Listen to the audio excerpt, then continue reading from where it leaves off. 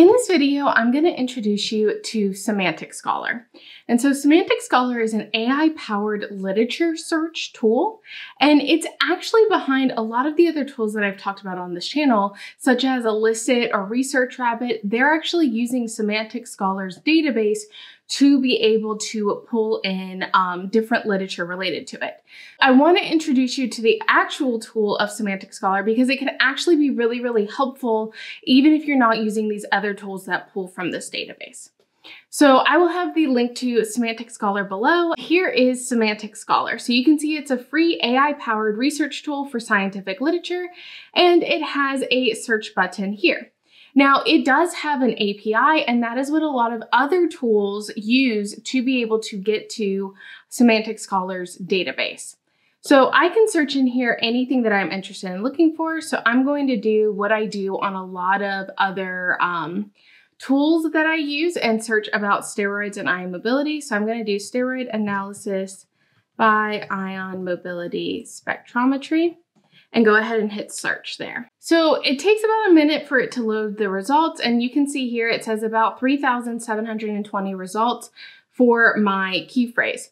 Now, a little bit of a different thing of what Semantic Scholar is doing than versus what Google Scholar does is that Semantic Scholar is taking your words and letting AI search for what is semantically similar, what has similar meanings to what you searched, versus looking specifically for the keywords that you were searching for and trying to find articles related to those.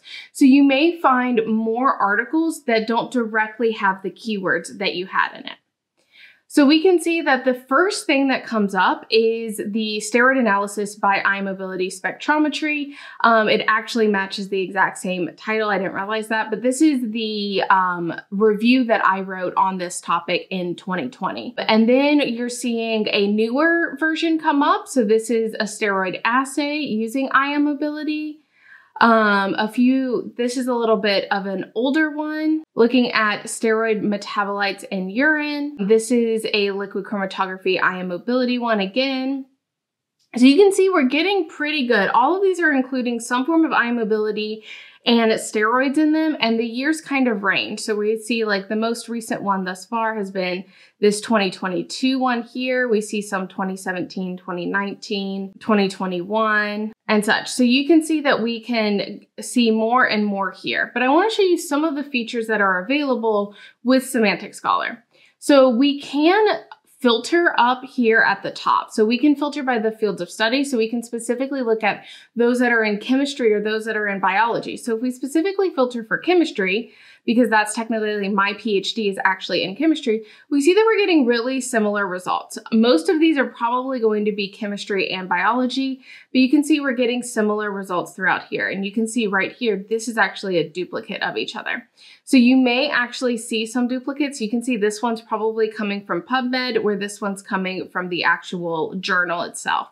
So that's one thing to be careful of whenever you're searching these. This is kind of web scraping to create its database. So it may pull the same type of article or the same article from multiple different sources and think it's different articles there. We can also filter by the date range. This is pretty common in anything you're doing. You can filter by this year, the last 5 years, or the last 10 years. And then you can use these scroll bars to filter to specific years. So if I wanted to filter from 2010 on, I can use that scroll bar there to be able to do that. You can also filter for whether it has a PDF or not. So you can see here, there's this little thing. It says this paper has a PDF. And if I click it, it is actually going to open up the site for that PDF. So if it has a PDF open access, you can go ahead and open that up just by clicking that PDF. And then you can see it has save. So this you would have to log in to save it to your Semantic Scholar. You can set up an alert. So this also requires you to log in, but you can set up an alert for similar articles to that one. And then you can also cite it. So you can see it gives you whenever you cite it, it gives you the bib text. You can export the bib text here, or you can export the EndNote file. And then you can actually copy the bib text here. So if you wanted to save it in something like Zotero, all you have to do is click copy and then in Zotero import from clipboard, and you would be able to import this in. It has 3 other styles, so MLA, APA, and Chicago, that you can go ahead and export as well.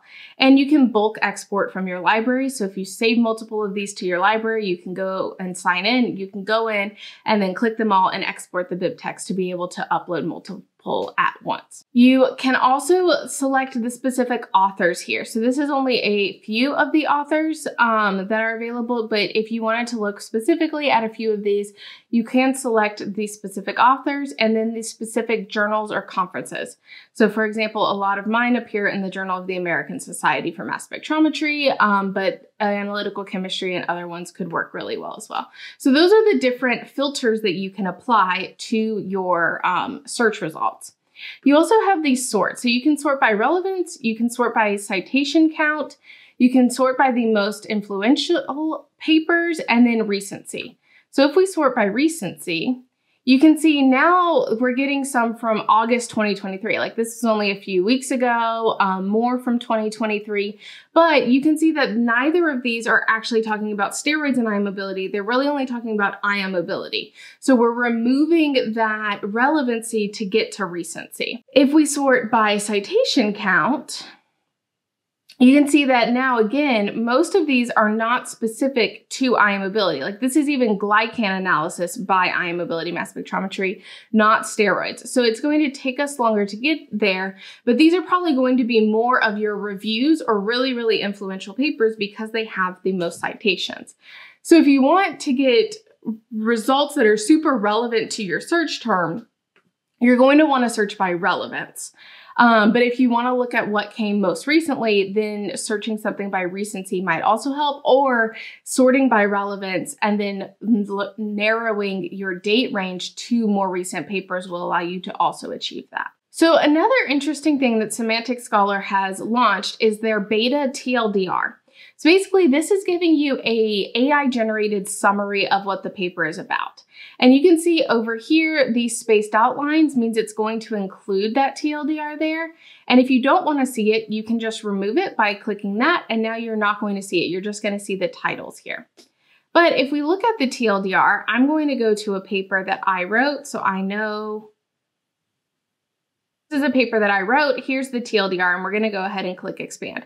So you can see it gives you the abstract here as well, and it gives you the TLDR. So it says traveling wave ion mobility spectrometry was employed to separate multimer steroid metal adducts of isomers in mixtures and shows the ability to separate steroid isomers with a decrease in resolution compared to single component standards because of the formation of heteromultimers. So that's actually a really good summary of this paper. Basically, the paper previous to this one looked at steroids in a single component mixture, and then we overlaid their basically arrival time distributions and saw that we got really good separation. But when we added 2 of those steroids to the same mixture, we found that we created this thing called a heteromultimer. So 2 different steroids that adduct to the same metal. And because of that, we saw decreased separation. So that one is actually a really good example here. We'll do one more. So we'll expand this one. This is another one that I wrote. So overall, twins successfully separated estradiol glucuronide isomers in positive ion mode, and tandem mass spec, MSMS, via CID enables the relative quantitation of each isomer in negative ion mode, where the sodiated dimer adduct provided adequate separation of both single and 2 component. Yeah, so that is accurate. In positive ion mode, we use TWIMS with this sodiated dimer adduct to get separation. And then in negative ion mode, we were actually able to quantify these using tandem mass spec. So that's pretty accurate. I think the emphasis was kind of put on the sodiated dimers, which is fine, but the cool part of the paper was actually this tandem MS part there. So overall, I think these TLDRs are doing a pretty good job. Obviously, as with anything related to AI, when it is generated by AI, you want to make sure that you are confirming it with the paper before you try and write anything about it or anything like that. But these are really filled with a lot of good keywords. So for example, if you copied and pasted this as a Zotero note or in your Notion like snippet, if you use my Notion literature organization template, if you copied and pasted pasted that into there and then you searched heteromultimer, because you're like, wait, there was a paper that talked about that, you would really be able to easily find this paper, even though heteromultimer doesn't appear in the title itself. So overall, I think this does a pretty good job with its TLDR, and that TLDR is free and kind of comes with this.